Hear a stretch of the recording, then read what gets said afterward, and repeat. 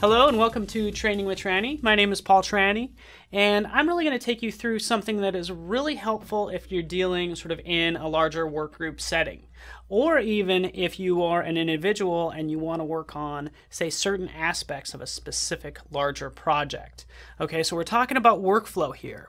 In fact, here's my project, and again, there's a lot going on with it. In fact, it's almost done. I can click on this live button and click on this more details just to give you an idea of what's going on with it. Again, it's pretty advanced. You can see there's this gallery down here. You can hear some audio as well. And what I want to do is I want to go ahead and fine-tune some of this. In fact, maybe I want to have another designer work on these images while I continue to do the programming for the site. Well, I can do that, and again, I'll just close that file. And I'm going to start in this FLA file. This is the majority of my project, and you can see it actually is pretty complex overall.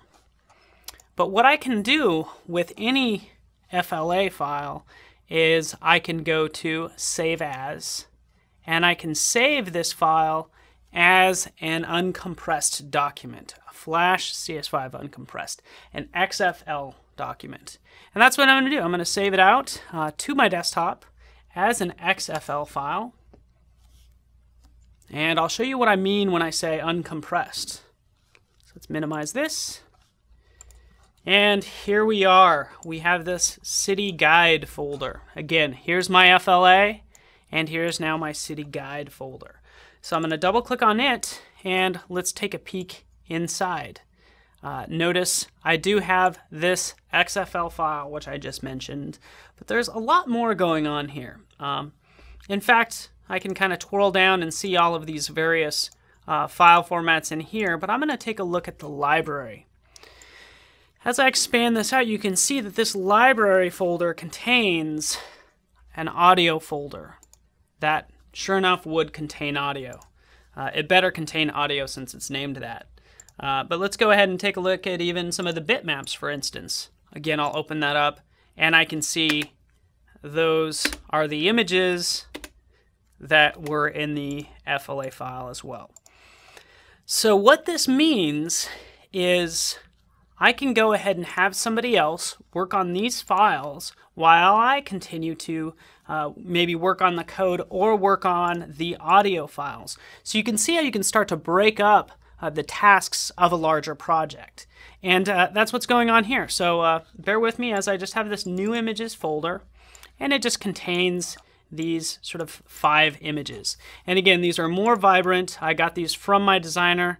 It's really great. And again, I'll just replace the ones currently in that folder. Again, that's simple. New audio track, and again, I'm keeping this simple. I can see I have this live spread. This is the flies track. As you hear them sort of buzzing around, I want to replace that with something a little more rich. But regardless of the file, if it appears in this library folder, I can go ahead and replace it, and it will appear in my project.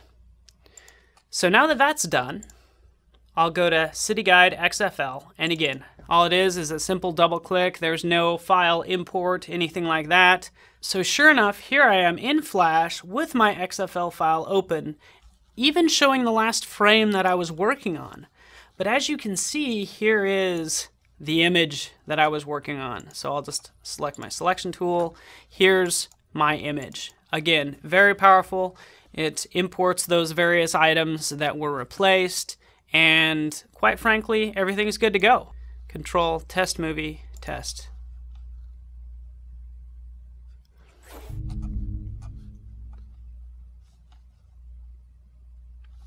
So I'll click on the live section, go to more live details, and here you can see the image that was swapped out, and let's check to see if the others were swapped out.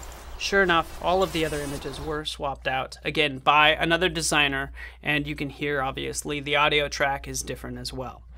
So as you can see, the XFL file format really makes it really flexible, enabling multiple people to work on the same file, or if you're working alone, you're able to edit those specific files. But that's it for me. This was Training with Tranny, and join me next time.